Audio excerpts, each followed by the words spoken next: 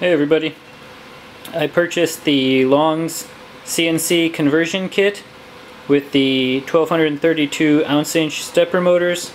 This is a 3-axis kit and has the DM868 drivers, and just wanted to take a short video to show my wiring setup in case it can be helpful for anybody else. So, starting with the breakout board, you'll see at the top I've used the plus 5 volts and the ground, and I am powering the breakout board simply with a 5 volt cell phone charger. If you decide to do it this way, use your multimeter to check the voltage, as sometimes they vary a bit.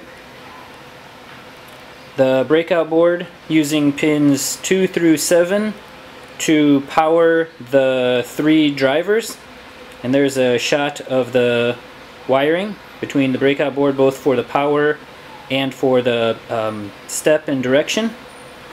And I'll zoom in here on the dip switch settings so you can see how I have it set up, at least for preliminary testing. Maybe that has to be changed on the machine, but at least in this case the motors will run. And the wiring diagram is simply the same as what you'll find in the wiring diagram supplied with the Long's kit. Power is again from the Long's kit, and you'll see the 3 power supplies, 60 volts.